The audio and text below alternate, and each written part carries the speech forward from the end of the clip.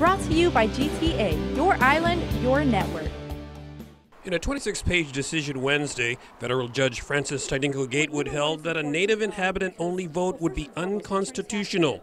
She ruled in favor of plaintiff Arnold Dave Davis, a non-native who challenged his exclusion from voting.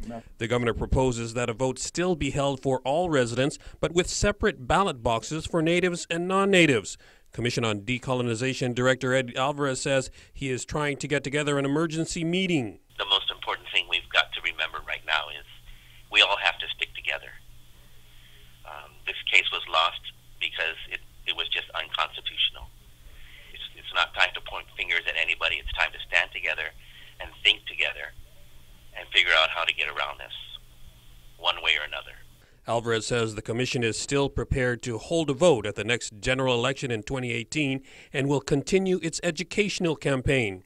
Senators like Republican Tommy Morrison are disappointed but agree it should move forward. It's important that each respective task force work even harder to educate our people and use every communication tool out there to enlighten our folks, bring much needed awareness.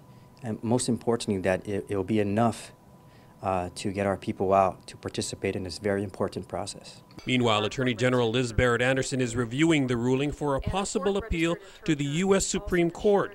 The AG said she was not surprised by the decision, but was hoping the court would recognize the vote is a political statement and that only Congress can make a status change.